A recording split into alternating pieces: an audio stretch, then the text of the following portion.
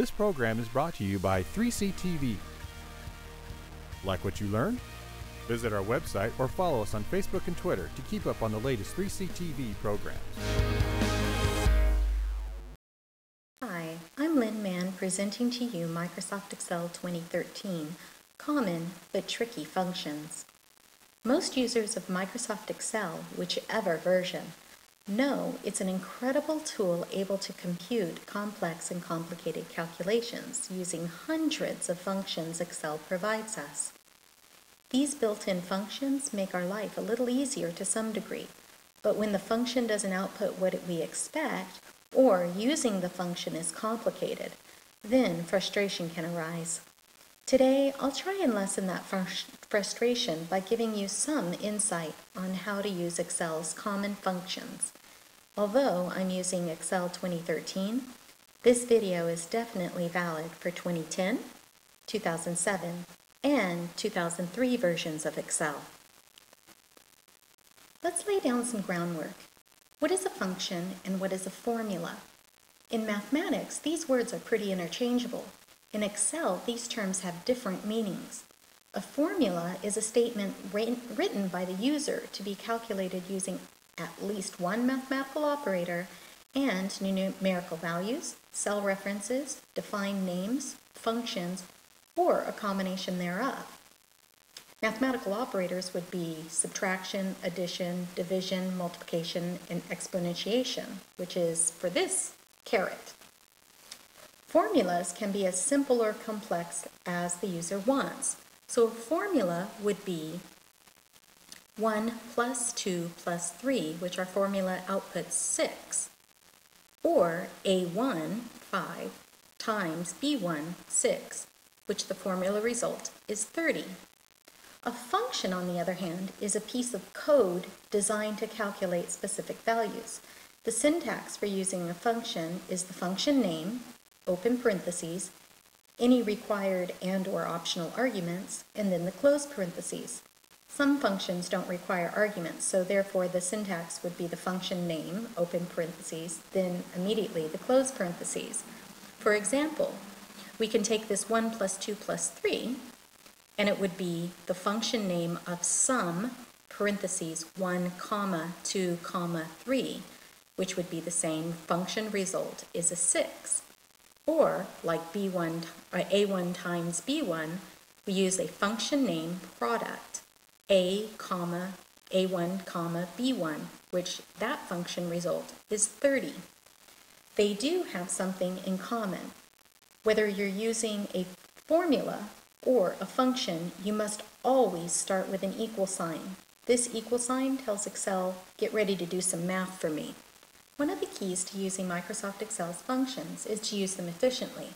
If you tell Excel equal sum, parentheses, 1 plus 2 plus 3, end parentheses, you will get the right solution of 6. But you just wasted Excel's computing power and your time. For equal sum, parentheses, 1 plus 2 plus 3, end parentheses, this is what Excel does. Excel sees the equal, telling it to get ready to do some math stuff, and then it sees the sum function. It goes to its function library and gets the sum function and puts the function's code in its memory. To use then, Excel sees the 1 plus 2 plus 3, and it does that math, giving it the result of a 6. Then it passes 6 to the sum function, and it does its thing, which adds up a single number of 6, and then outputs 6. Okay? But we just made Excel do a bunch of extra work that it didn't need to do. It had to go to its function library, call up the sum, put it in its memory, run through all of its code, all for nothing extra. When Excel did the step of 1 plus 2 plus 3, it already had the solution, that is 6. Doing this once won't slow Excel down, but imagine making Excel do all these extra little steps for hundreds and thousands of calculations. That tiny bit of time adds up and slows Excel down. In essence, efficiency is lost. On top of that, and more importantly, Think about all the extra work and time and effort you put in when it wasn't necessary. A more efficient way of doing this would either be the 1 plus 2 plus 3, output of 6, or the sum function 1 comma 2 comma 3. Either one of these would have been more efficient. Now that we have that under our belt, let's get to chatting about some common functions that can get tricky to either understand or implement. Several of Microsoft Excel's financial functions can be very confusing to use. They're named very similarly, but what they calculate is very different. Their arguments are not quite straightforward to use either. Let me preface this with, I am not a financial wizard, nor do I make my living doing anything in the financial world. So my explanations of these functions are as a layman or an outsider looking in. With that said, these are what I like to call the PMT plus 1 functions. We have the PMT, the PPMT, the IPMT, the ISPMT, the CUMI PMT, and the CUMPRINC. What do all these functions calculate? The PMT, that will calculate a payment for a loan. The PPMT returns the principal amount of that payment. Well, part of your payment goes to paying back the loan and part of it goes towards the interest. The PPMT will tell you how much of your payment goes towards paying back the loan. The IPMT will tell you how much is going towards interest. The ISPMT, it does the same thing as the IPMT except that it's Lotus 123 compatible. The CUMIPMT will calculate the interest that is paid back during a given period range, meaning you have a start period and an end period, and it calculates how much interest you paid over that period of time. Whereas the CUMPRINC, that calculates how much went back to paying off the loan during a period of time. Here we have a scenario.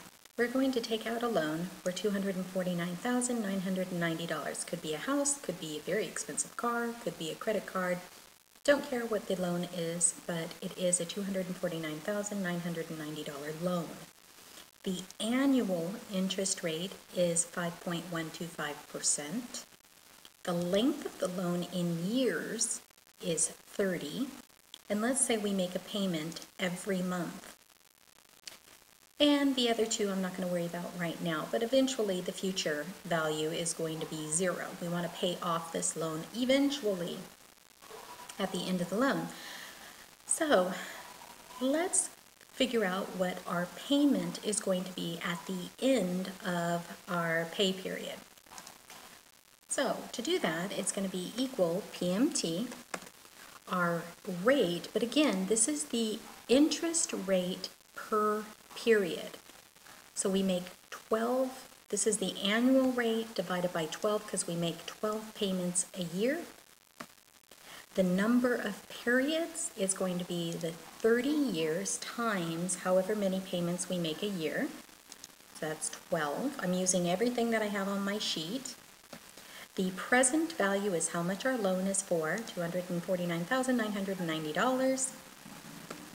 Our future value you can omit. If you omit it, it's going to be 0, but I'm actually going to use it just for argument's sake. So we have 0 here.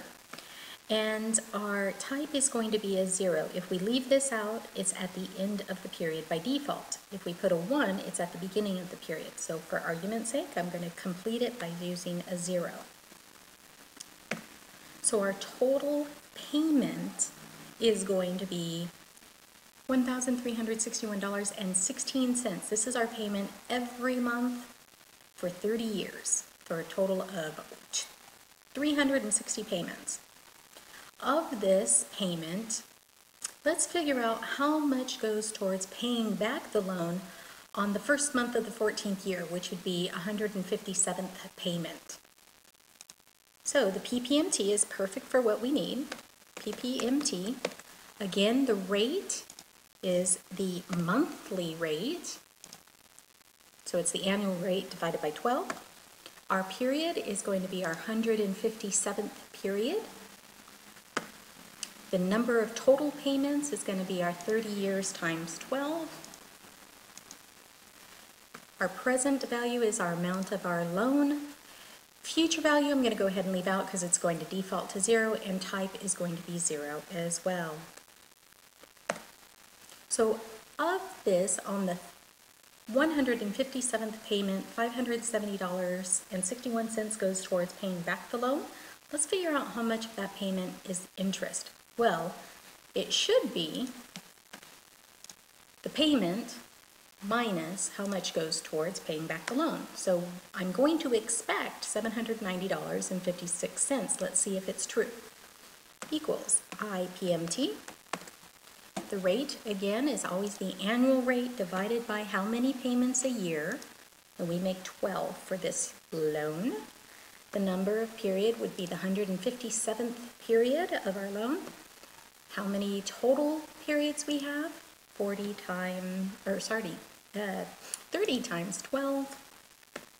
The present value is the amount of the loan, and again I'm going to go ahead and leave off the future value. That defaults to 0, and the type defaults to 0. Again, perfect. It turned out perfect. Now, let's try all of this, the PMT, the PPMT, and the IPMT, where we make the payment at the beginning of the period versus the end of the period. It's going to make a slight difference. So, equal PMT. The rate, again, is the annual rate divided by however many payments we make per year.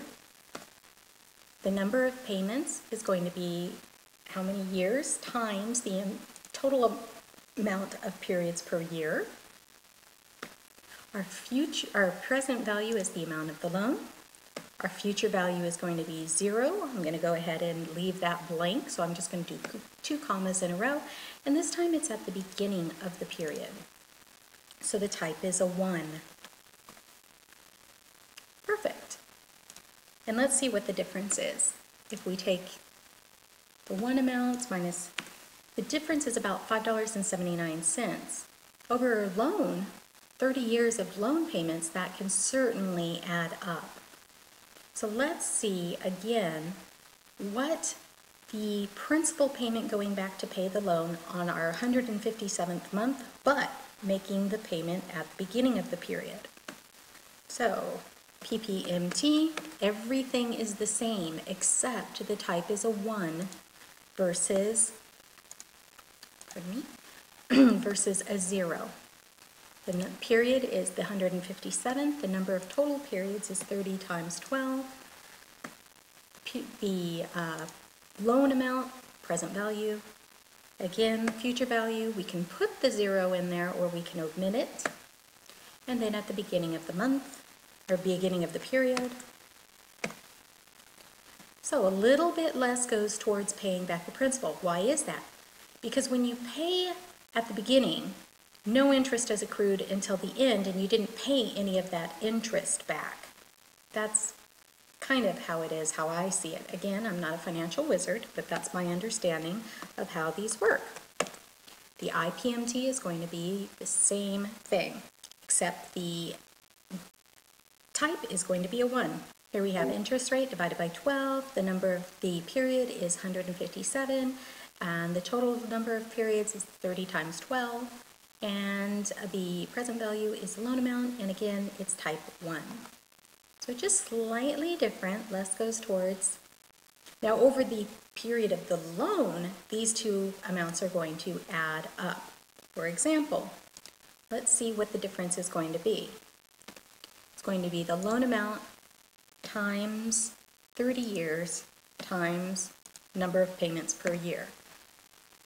And let's figure out what it's going to be for the beginning of the period times 30 years times 12.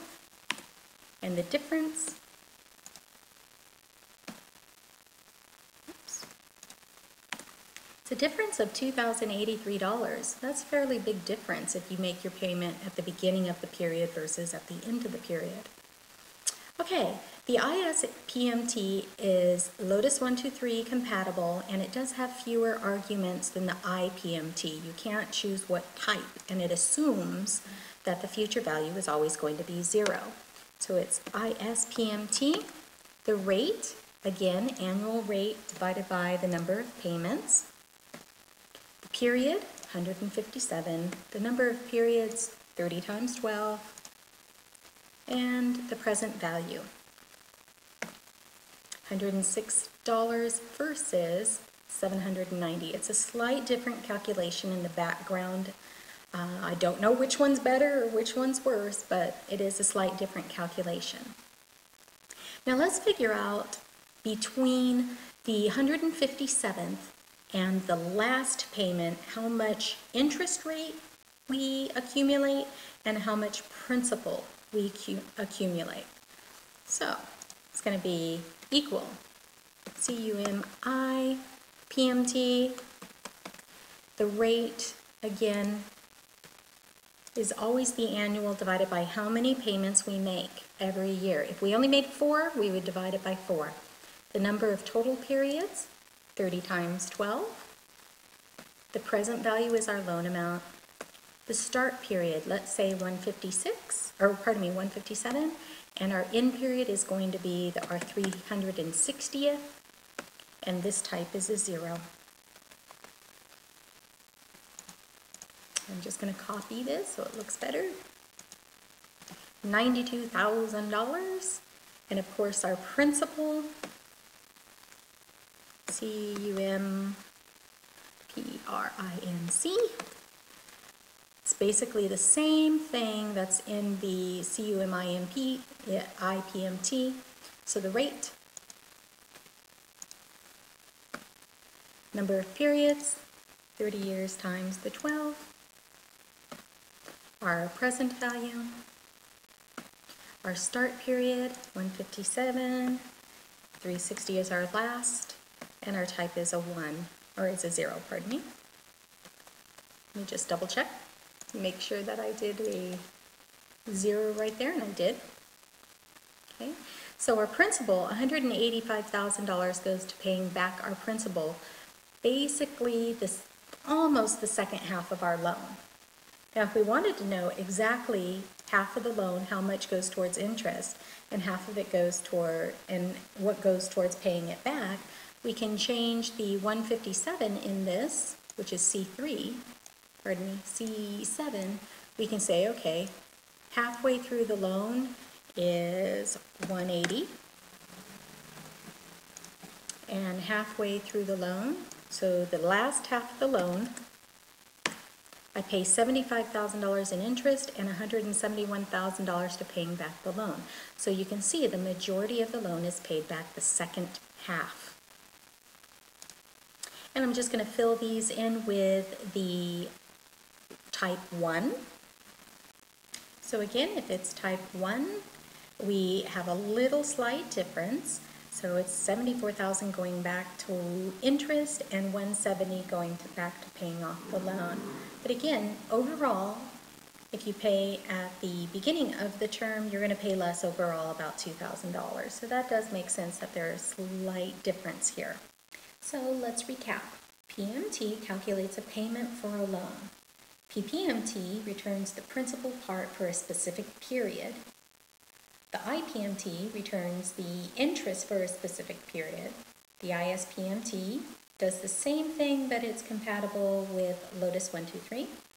The CUMI PMT calculates cumulative interest between 2 periods, and the CUMPRINC is the cumulative principal paid on the loan between.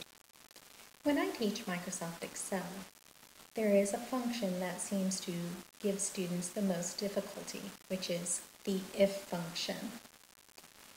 The if function is a logical function that is used to test information to see if that information meets a certain criteria. If it is true, there is something that happens if it's true. If that test is false, then there's something else that happens if it is false. To better understand an if function, we should look at it from the point of view of the human perspective.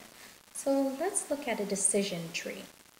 A single if statement, or Excel's if function, is composed of a test and 2 outcomes. One, if the test is true, and 1 if the test is false. Here's an example of an if statement. If a person is 18 or older, if that's true, they are an adult. If it's false, they are a child. There's only one true and one possibility for false. Here's an if statement you're probably very familiar with, which is a typical grading scale of A, B, C, D, F. So what this does is it takes in a score and it tests to see if that's greater than or equal to 90. So 90 to 100. If that's true, you get an A. If it's false, it has to test some more. So the next test is the score greater than or equal to 80? Well, you might think that it's seeing if it's 80 to 100, but it's not. It's really testing to see if it's 80 to 90, since we already took care of if it's 90 and above, it would have popped out of this. So if it's true, if the grade is a B. If it's false, we have to test. Is it 70 to 80? It's 70 to 79. If it's true, it's a C. If it's false, we test some more. If it's between 60 and 69, if that's true, you get a D. Otherwise, it's less than 60, and if it is a false, so it's an F. Let's build a few if statements to try and get it down into Excel logic. Here's our scenario. We want to know if our actual expenses are above our predicted expenses. If they are, we're going to pop out over budget. If not, we're going to say okay. So let's build a few of these. So equal if. What is our test? Our test is our actual expense greater than our predicted expense? If it is, we want to pop out the words of over budget. And text is always in double quotes. If it is false, we're going to say it's okay, or we could say within budget or something like that. So again, just looking at it from a human perspective, is 1500 greater than 900? Yes, it is. So we better see something that says over budget. And indeed, it is over budget. Now, let's see if our next one, equal, our A3 is greater than our predicted expenses. Again, if it is, we're going to say it's over budget. And if it's not, we're going to say it's okay. Now, looking at it from a human perspective, this better pop out okay. A3, 500. And indeed, it does say okay. Now let's try to put in that grading criteria down as an if function. So here are the formulas, but let's build these to see what our live result is. So, equal if our score is greater than, in this case, let's say our grading scale, we could say greater than or equal to 90, but we'll just say greater than 89. It is an A. Otherwise, we have to test to see if it is greater than 79.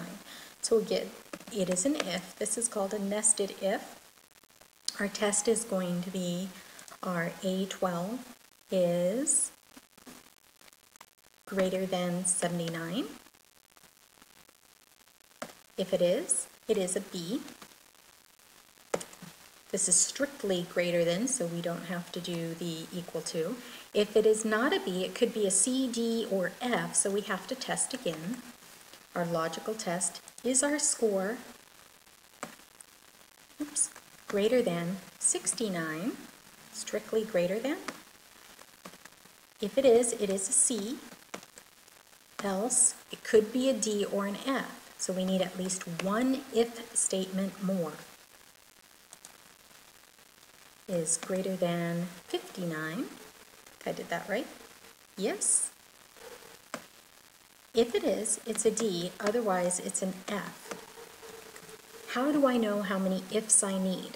How many outcomes do I have? I have A, B, C, D, and F. I have 5 outcomes. I must have 4 ifs. And then of course I close all my if statements, and if I did it correctly, a 45 would be an F. I'm going to build one more. Instead of doing the strictly greater than, I'll do it in terms of the flat 90, 80, 70, 60 scale. So I'll build this very quickly. Equal if my score of 90 is greater than or equal to 90, then they get an A. Else, if, remember I don't know what their scores are ahead of time, so I don't want to just say, oh, it's an A and pop out. I want this to be able to change depending on what my values are. So if my A13 is greater than or equal to 80, then I'm a B. Else, I better be another test. I have to see if I'm a C, D, or F. Is greater than or equal to, what am I on? 70, then I'm a C. Otherwise, I have to do another if, because I still have a couple of more choices, a D or an F. If it's greater than or equal to 60, then I'm a D. Otherwise, I have no other choice, I'm an F.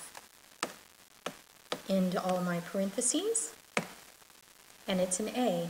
Now that I have that function done, I can just drag it down to the next one, and I am a C. Does this make sense? 78? Yes, that would be a C. Here's another quick example. Let's say we want to know if our data, which is in A24, is it within our budget or over our budget? And let's say our budget is 100. So if I'm equal to or less than 100, then I'm within budget. So I'm going to say equal if my data, A24, is less than or equal to 100, then I am within budget. It's true, so I'm within budget. If it is false, if I was over 100, then I would be over budget. And it's within budget. So let's say if it was 102, this better change to over budget, and yes, it does.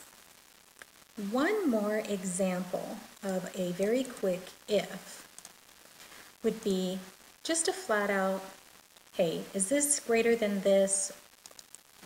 So I want to say is 3 less than 1? If it is, okay.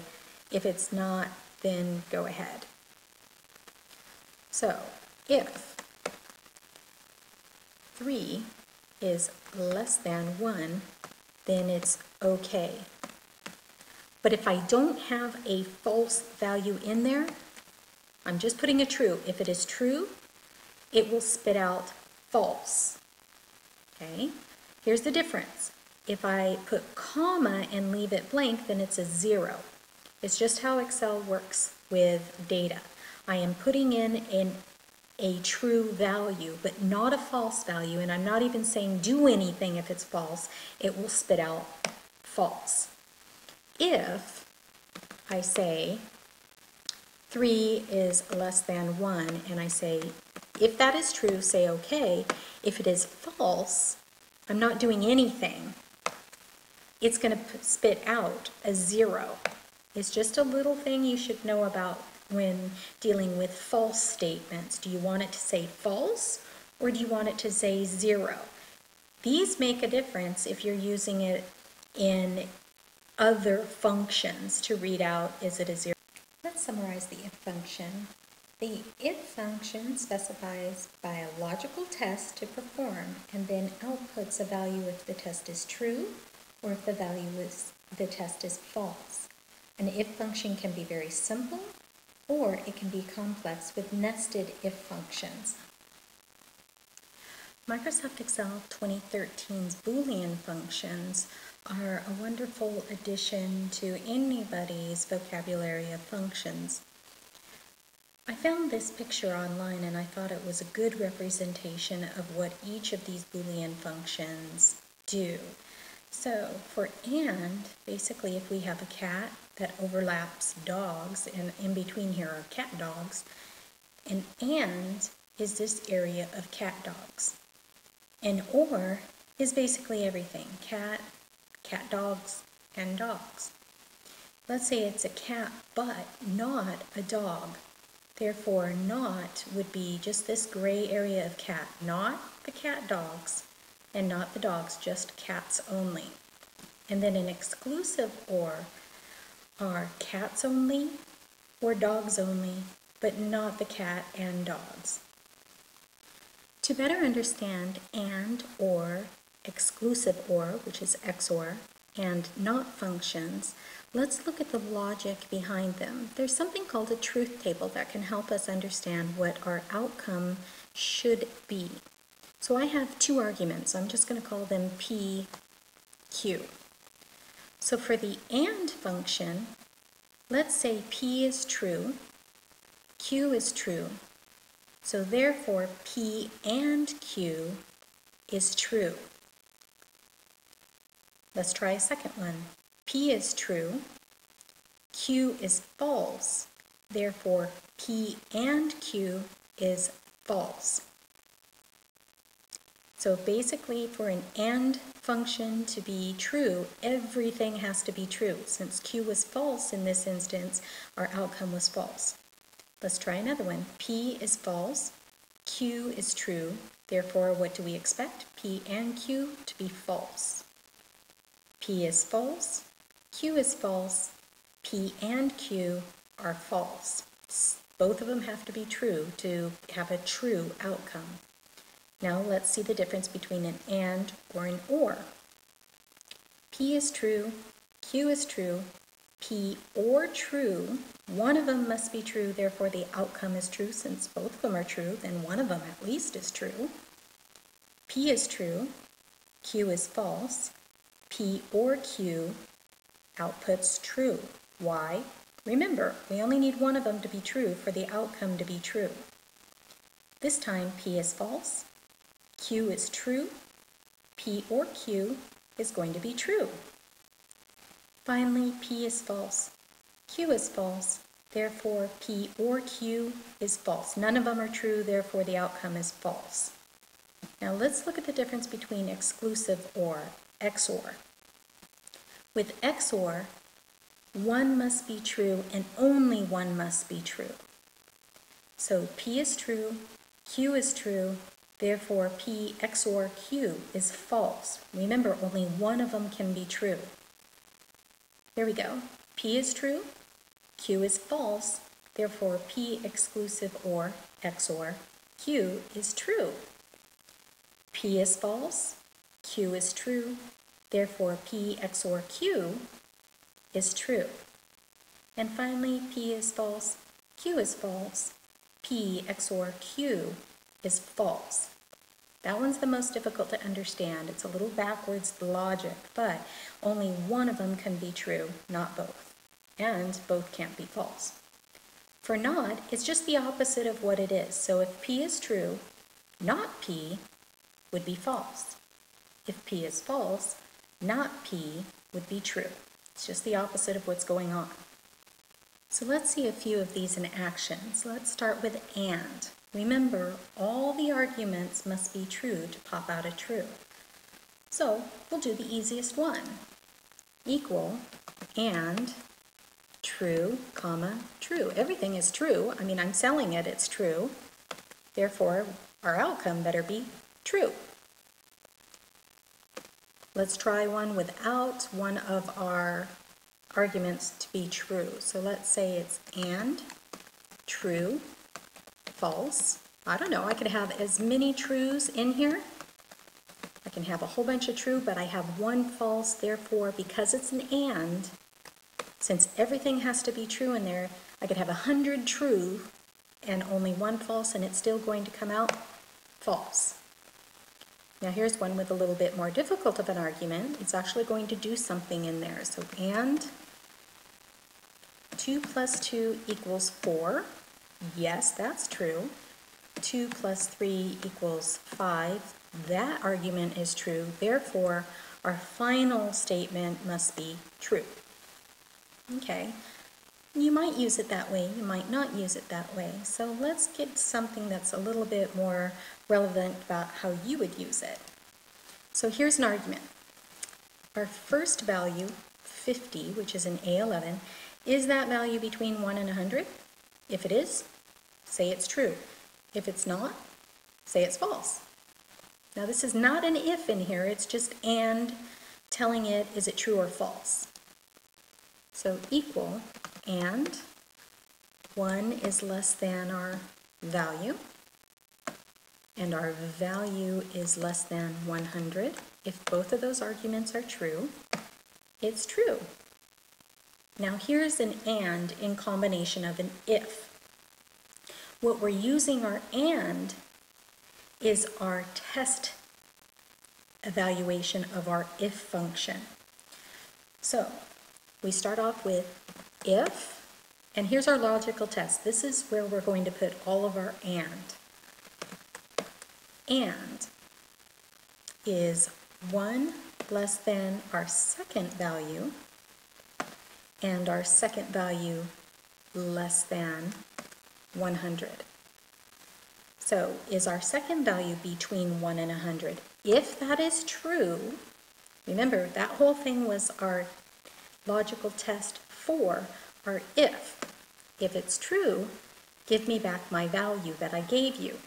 If it's not, say that it is the value is out of range. Okay, so let's take this one step at a time. Our if test is an and. Is our value of 104 in between 1 and 100? Well, that should be false, so I should get the value is out of range. And indeed, it is false, so it gives us, from the if statement, the value is out of range. Now let's try that again with our first value. So again, equal if, we'll give it our test of an and. 1 is less than 50, and 50 is less than 100. If that is true, that's our if statement test. If it is true, give us back our value. If it is not, say that the value is out of range. We expect this to be true, so we expect to get 50. And indeed we do. Okay, now let's try or.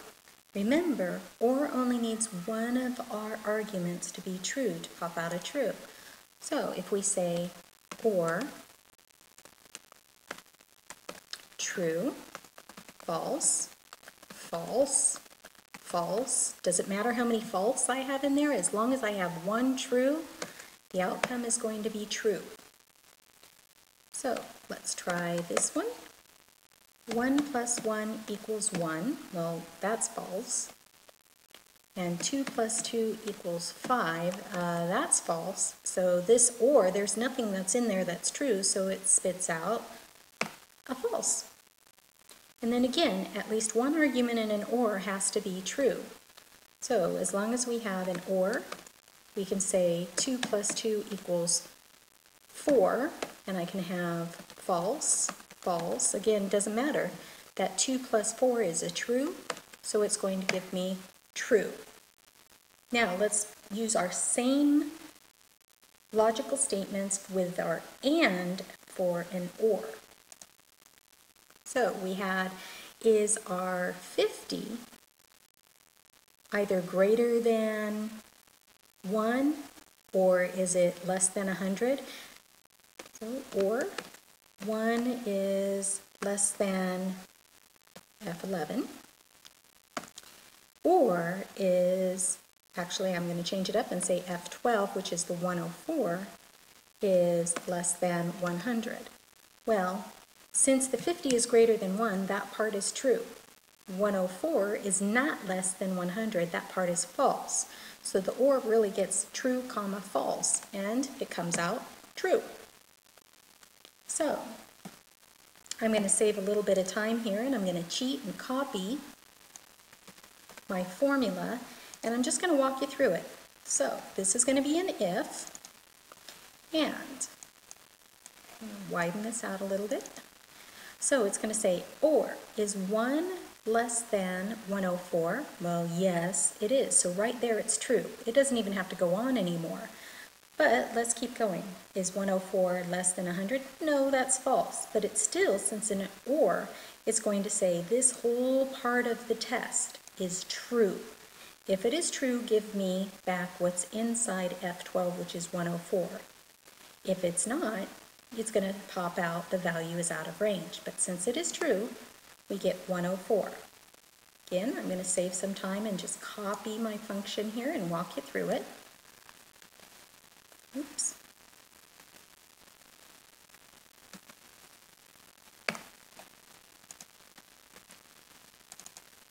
Okay, so here's our test, is a whole entire or of this if statement.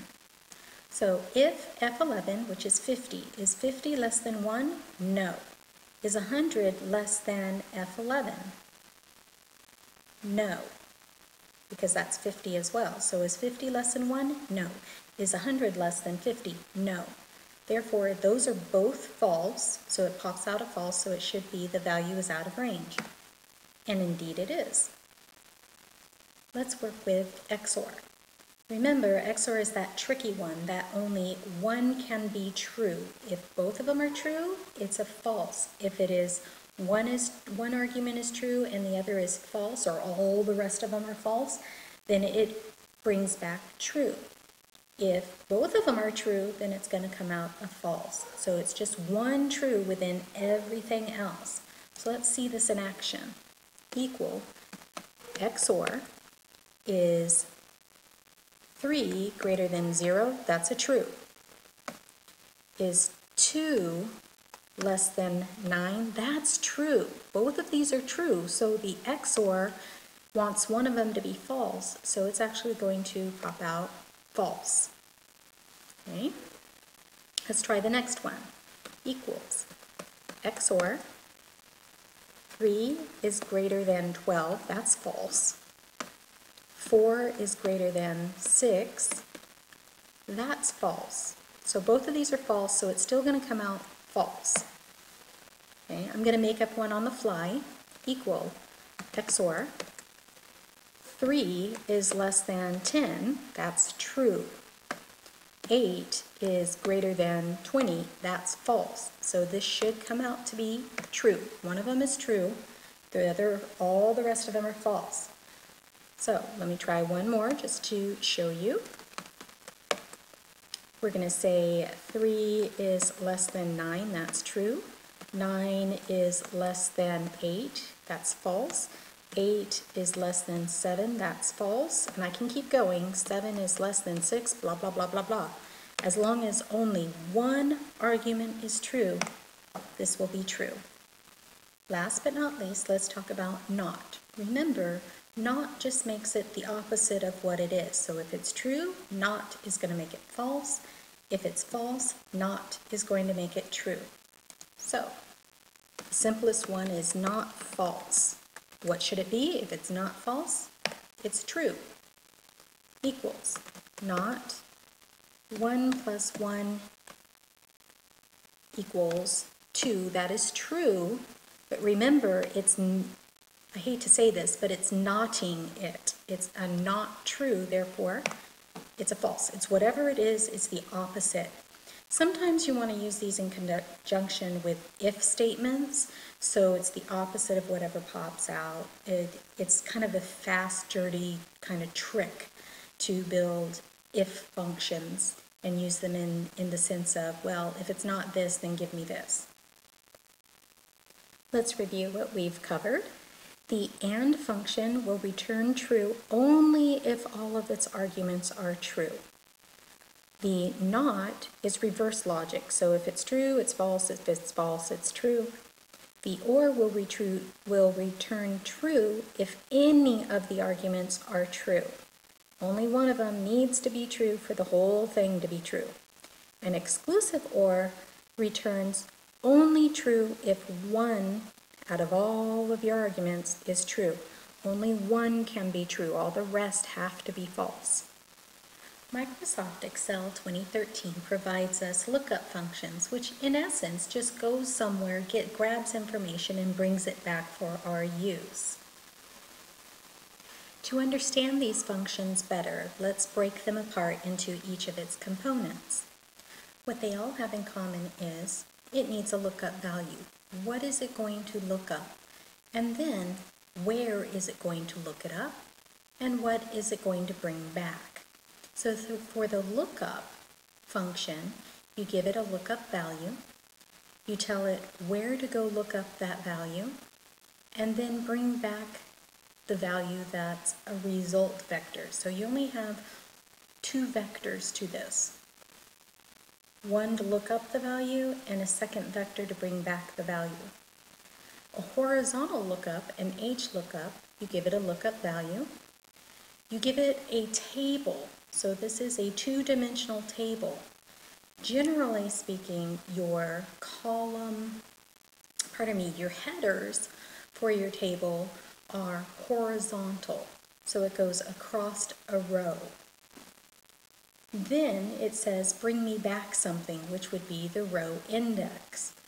So if your headers are in a row, what you bring back is going to be in that row index. So let's say the row index is 3. You go down 3 rows and you bring it back whatever's in that row. A range lookup means that it can look for an exact match or a near match. The only difference between a horizontal lookup and a vertical lookup is instead of your headings being in a row, it's usually in a column. What that means is it's set up vertically to look for something. So it looks down vertically to find that value, and then it goes across however many columns you tell it to, and it brings back that value. Let's take the lookup function. So the very first cell, A3, we have a lookup function, but it's using an array. So basically what this array is A, B, C, D, and then in the next row it has 1, 2, 3, 4. So what Excel does is it looks up the value C, and it's case sensitive, or it's not case sensitive, so it doesn't matter. It says A, B, C, C is the third one, so it says 1, 2, 3, and it brings back a 3. So let's play with this in the live lookup. And I want to look up a C, and my array is in brackets A, comma, B, C, D, and then for my next row, it's colon 1, 2, 3, 4. So if I say A, it will bring back a 1. If it's a B or anything there like a B, it brings back a 2, so on and so forth. Then it's bracket and parentheses. Okay. Now let's do this a little bit different. I've built a table, an array. It's the same thing. So I have A, B, C, D, and in the next row I have 1, 2, 3, 4. So if I translate this array onto my sheet, it would look something like this, from E to H, E3 to H4. So using this, I'm going to say this is actually E3 to H4 would be my value, and it should bring back 3 equal lookup. My value I want it to look up is C, and where do I want to look it up? In this range, and it will bring back 3. So depending on if you feed it an array within the function or you build an array outside the function, depends on how you give it the value. Here's an array that it's built vertically. So it's it's lookup, and this time we're going to look up bump, something similar to bump, and it's going to be A, comma 1, colon B, comma 2, colon, semicolon, C, comma 3. So it's going to be lookup, and I'm building the array within the function. My lookup value is going to be bump. It's going to try and find something like bump. And my array is going to be A, comma 1, semicolon, B, comma 2, semicolon, and C, comma 3. And I'm going to end my array, end my function. So it brings back a 2. It's looking for something like bump, which would be B. C is too far. It's like the Price is Right. It's looking for the nearest match without going over. But again, I don't have to build the array within the function. I can build it outside the function. I can also build the array outside of the function. So I have A, comma 1, semicolon, which makes it a new row, B, comma 2, semicolon, which makes it a new row, C, comma 3. So this array inside the lookup function, if you were to actually build it outside the lookup function, would look vertical. So again, we're going to say lookup something that's like bump in this array range. I'm going to say, and again, it brings back 2. Here's something that's fairly typical, where we're going to take a grading scale and then we're going to look up a value. So, for example, we have the value we're going to look up. Where are we going to look it up, which is this array, and what are we going to bring back, which is this array. So, equal lookup, what are we looking up, which is the score in A12. Where are we going to look it up? And it's going to be in an array of 0, 60, 70, 80, 90, end array. And what's the result vector? So the result vector is, it's an array, so I have to put it in the brackets. It's going to be an F, comma D, comma C, comma B, comma A. End array, end function. So a 45 is indeed an F. The same thing, I can build an array out here off to the side and still use the lookup function. So I can say equal lookup. There's actually 2 ways of doing this. Lookup value is my 45. And I could look it up in this range, comma, and bring back the result in the second range, brings back an F. Or I can say equal lookup.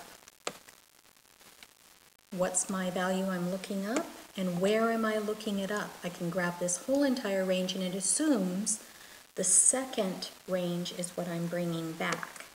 So lookup is pretty clever. So again, it brings back my value that I wanted to bring back. I can do this for A13 and A14. So let's use the array, and I'm going to cheat and copy my function and my live result again. Look up A13, which is a 90. Look it up in this range of 0, 60, 70, 80, 90. And you match up the value with an F, D, C, B, or A. Since it's a 90, it lines up with an A. Or I can use this value out here. So again, look up my score. I can look it up in the range of E16 through I16. That's where I'm looking it up, and what am I bringing back? Will be E17 through I17. Brings back an A. Or again, I can say equal lookup. What's my value? My score, comma, Where am I looking it up? This whole entire range. Basically, it figures out, oh, I found a 90, bring back an A. Okay, and let's do it with the last value. Again, I'm going to, since it's a long formula, I'm going to copy. I'm going to paste. Oop.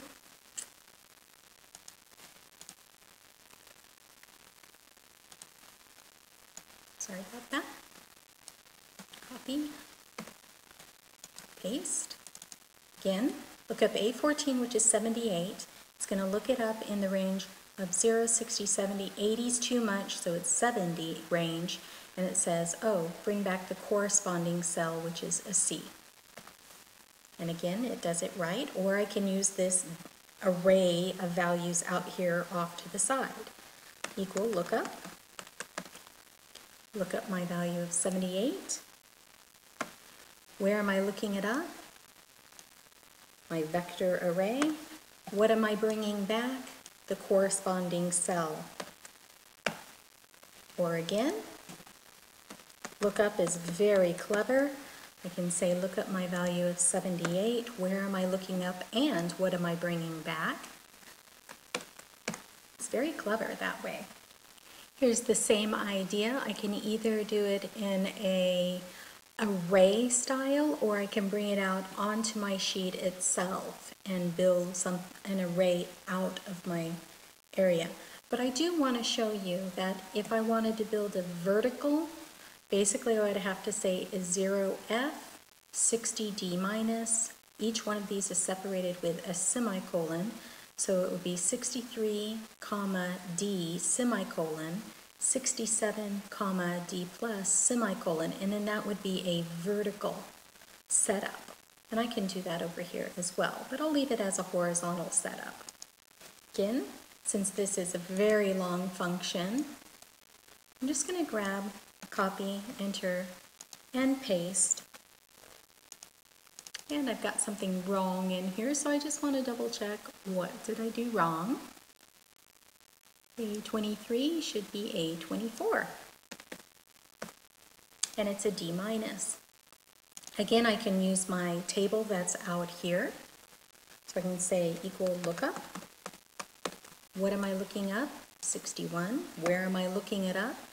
Again, I can either just pull this one top or the whole entire table, which I find is so much easier to do.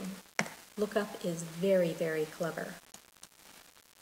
Again, I can pull this function, and again, I'm going to change the cell. Instead of an A24, 25, I get a C plus. The same function if I use my table out here. Look up my value, comma, use my table. Gives me the same result. I can either do the long way. If I didn't want to build something on my sheet, I could use this array style. Again, it's going to be A26, it's the only difference. Or I can say lookup A26, comma, my table.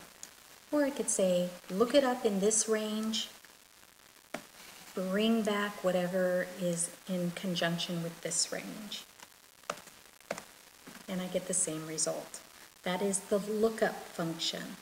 It looks it up in one range and brings back another range. Let's take a look at HLOOKUP. HLOOKUP is a horizontal lookup, which means here's some information that I have on my sheet. It runs from A2 to C5. It's going to look up in the first row of my table, and that would be axle, bearing, and bolts. And then it's going to bring back whatever is, if it finds what it's looking for, it will bring back something in the row corresponding to that find. What I mean by that is, let's say the first one we want to look up axles, and I want to bring back the second row of the table. So, equal HLOOKUP. I want to look up axles. I want to bring back, first I have to tell it where to go find it, so it's in this table somewhere. I want to bring back whatever is in the second row of the table. And I either want an approximate match or an exact match. And if I leave it out, it means find the nearest match.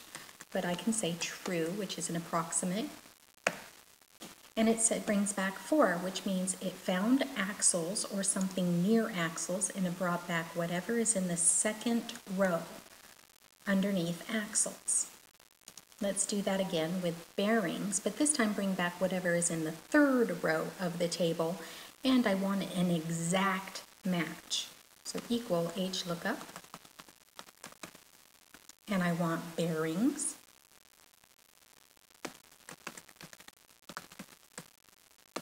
I want to bring of the table, I need to check the table. I want to bring back the third row if I find it, and I want false, which means it's an exact match. And sure enough, it found bearings, went down 3 rows, 1, 2, 3, and brought back the 7. So let's do that again, but with a near match. So equals HLOOKUP. My lookup value is just going to be B, so it's going to find something close to B but not over B. My table again. I'm going to bring back the third row, and I wanted to find a near match. Not an exact match, but near. So this is what it did.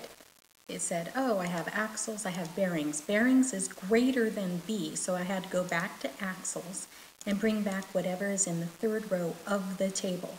That does not mean row 3 of my sheet. It means row 3 of my table, which would be 5. And let's say HLOOKUP again. This time we're looking for bolts. My table. And I'm going to bring back whatever is in row 4. Now if I said 5, it doesn't exist. And I do need to spell HLOOKUP correctly. It's going to bring back 11. Remember, it looks horizontally for bolts. It found bolts. It goes down to the 4th row of the column. 1, 2, 3, and 4, and brings back an 11.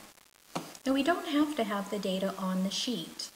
What we could do is I'm going to cheat, and I'm going to copy and paste this function. And what this does, it says it's looking for a 3 in this array. So the array is 1, 2, 3. Next row is A, B, C. Next row is D, E, F. And it's going to bring back whatever is in row 2. So technically it looks for 3, which is in the third space. And it's going to go down 2. There's 1, 2. So it should bring back C, as in cat. And sure enough, it brought back cat. Now let's look up VLOOKUP, which is slightly different than HLOOKUP just by how it's set up. And I have several examples here, so I'm going to start off with the first one. And some of these are quite complex, but I am going to go through these fairly quickly.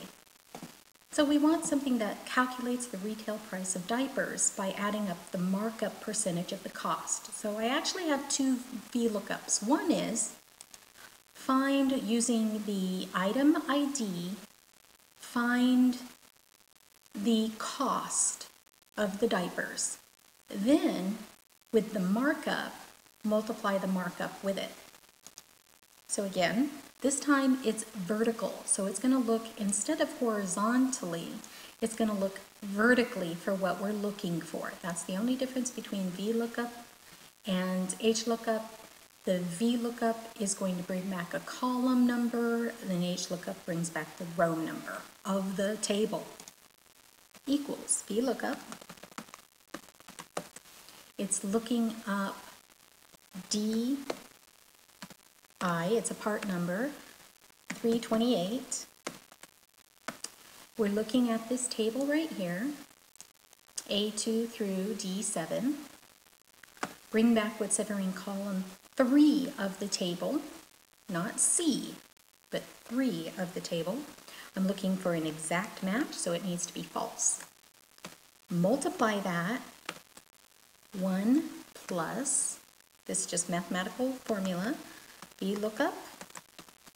Again, I'm going to look up the DI. Let's see, 328. Where am I looking it up? I'm looking it up in the table. What am I bringing up? Back the markup, which is in column 1, 2, 3, 4 of the table. And I'm looking for an exact match. Again, I don't want a near match. I want to find exactly diapers, which is the DI 328 value. And I say enter. Got something wrong here, so let me look. I had a spelling error, so I did fix that. So it's $28.96, so let's see if that makes sense. Diapers cost $21.45. We have a 35% markup. $28.96 would be our retail price. Let's calculate a sales price of the wipes, which is WI989, by subtracting the specified discount from the retail price. So I'm going to cheat. This is a very long function, but I am going to walk through it.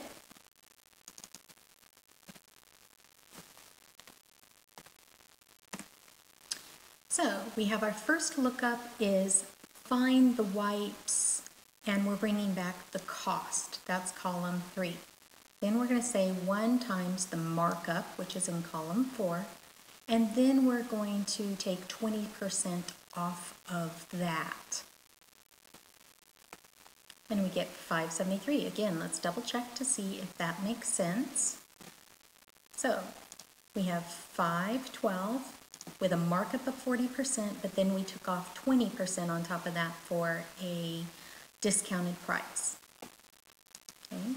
Here's something a little bit more complex. We want to find the cost of an item that's greater than or equal to $20.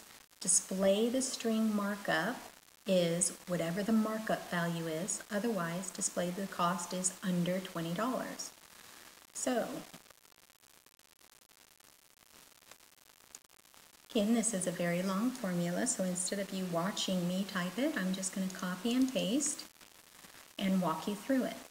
So the first VLOOKUP looks up whatever is in A3, which is ST340, and it brings back the cost of it, so $145.67. Is that greater than 20? Yes.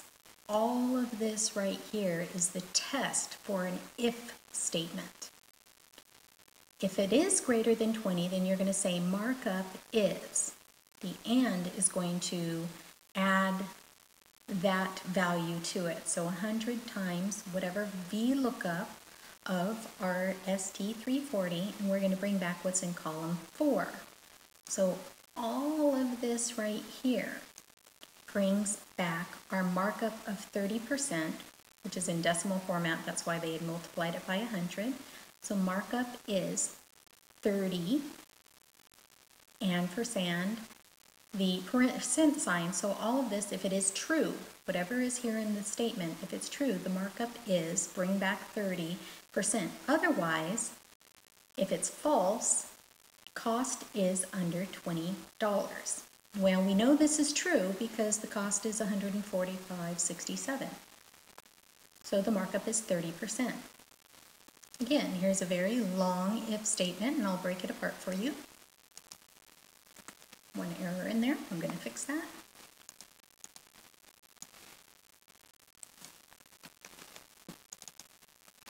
Okay, so here's an if function. All of this is the test of the if function. All of this is what happens when it's true, and all of this happens when it's false, value if it's false. So let's see. VLOOKUP A4 in our table, bring back what's inside column 3 of our table. So BI 567, bring back whatever the cost is in the third column.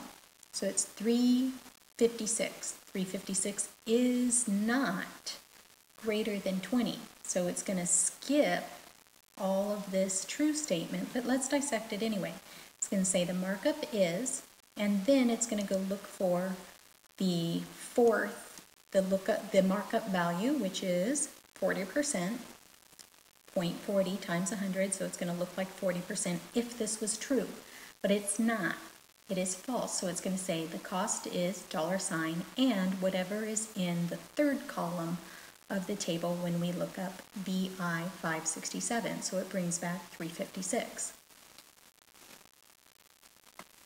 So the cost is 356. The reason why we put the $sign there is because this is formatted in currency, but it does look like it's 3.56 in the cell. So here we go. Here's some more with the VLOOKUP, and they're a little bit more complex. And you should really kind of try these out yourself and dissect them. I'm not going to go through all of these, but I am going to jump down and do this bottom. I think they're a little bit more simple. We might be able to follow along a little bit easier. So I'm going to say equal VLOOKUP 1. Go find 1 in my table. Here's my table. And it's the density we're looking up. So we're looking down in this table vertically until we find 1. If you find it, bring back the viscosity of that density. So that is the second column of the table. So what it's going to do is it's going to look down, find 1 as close as 1 without going over. So it looks at 1.09, that's too much, so it goes back to 0.946 and then brings back the viscosity for that density, because it's just a near match, not an exact match. And sure enough, 2.17 comes back. Equal VLOOKUP. We're going to look up 1 again in our table. We're going to bring back the viscosity. Pardon me, we're actually going to bring back the temperature, and we're looking for a true match, which means, again, approximate match. I'm not looking for a perfect match, just near to it, but not going over. So I should bring back 100.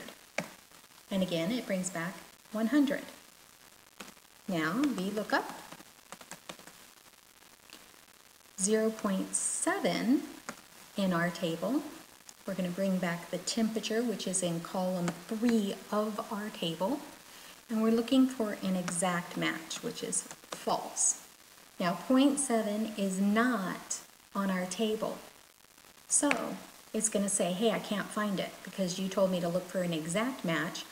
I have 0.746 and I have 0.835, but I have no 0.7 exact. That's why it's an error. Let's try another one, VLOOKUP. Looking for 0.01, of course, in the same table. I'm looking to bring back the viscosity. And I'm looking for an approximate match. So again, it's going to look up what's the nearest thing to it. But the first density I run into is 0.4, which is greater than 0.1, so I should get an error. It can't find it, even if it's a near match. And again, I get an error. Last one, VLOOKUP. I'm looking for a 2 in my table. Bring back the viscosity of that value of 2. And I'm looking for a near match, not an exact match. So basically what it's going to do is it's going to look, and I get to 1.29. That's as high as I go. That's the nearest it's going to get. And it brings me back 1.71. So let's review what we did for lookup, HLOOKUP, and VLOOKUP. The HLOOKUP looks across the top row of a table and then returns the value of the indicated cell. So it will look down the rows and find the value it needs to bring back. VLOOKUP looks at the first column of a table, moves across and then finds the column that we want to bring back. A lookup is in a vector or an array, so we can look up one vector and bring back another value in that vector that corresponds, either horizontally or vertically. If you liked this video, there are more that you might want to check out. Until then, I'm Lynn Mann. Be seeing you.